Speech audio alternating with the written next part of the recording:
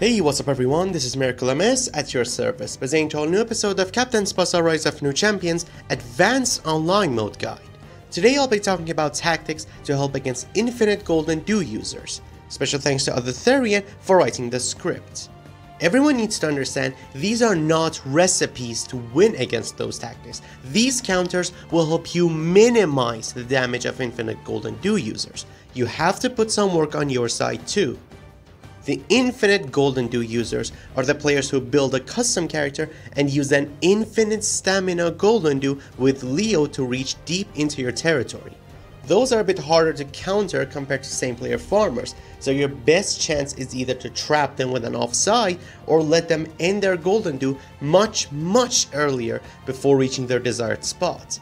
The key is the offside trap tactic. You just press that button the moment they reach your half. Keep in mind that offside trap tactic won't activate until the ball reaches your half, so time it perfectly. If the opponent started from his half, by doing that they will either get an offside or end the Dew early, like close to midfield.